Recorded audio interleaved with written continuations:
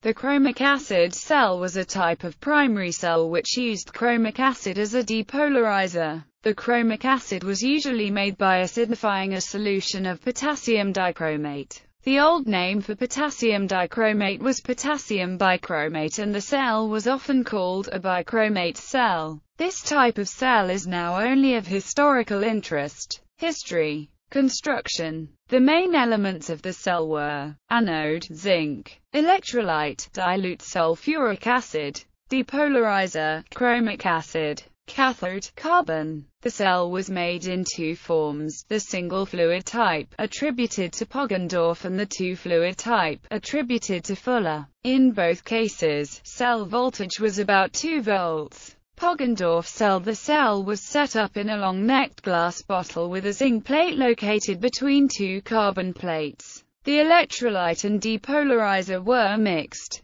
The mixture would dissolve the zinc plate even when the cell was not in use, so there was a mechanism for lifting the zinc plate out of the liquid and storing it in the neck of the bottle. Fuller cell. The cell was set up in a glass, or glazed earthenware, pot. This contained the chromic acid solution, the carbon plate, and a porous pot. Inside the porous pot was dilute sulfuric acid, the zinc rod, and a small quantity of mercury. The mercury formed an amalgam with the zinc, and this produced local action, i.e., unwanted dissolution of the zinc when the cell was not in use.